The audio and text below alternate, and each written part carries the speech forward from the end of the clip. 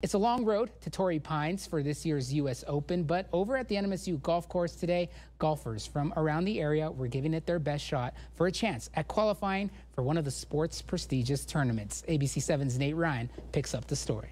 Like 54 other golfers, Javier Quevedo came to the New Mexico State Golf Course Tuesday with a dream. Well, making it to the U.S. Open, yeah. Especially at Torrey Pines. After his top three finish in the U.S. Open local qualifier, Javier's dream, believe it or not, is still alive. The road to Torrey Pines, site of this year's major tournament, starts at these local and sectional qualifiers. Now, it is a long shot, as just only two golfers, Ken Venturi in 1964, Orville Moody in 1969, have ever won the U.S. Open after qualifying through the sectional round. But don't tell that to the field here in Las Cruces today. All they need is a sliver of hope to play down the fairway. From club regulars to local college players, everyone starts with the same chance at a major. I think that's what's great about the U.S. Open. I mean, anybody can sign up and try to play their way into it.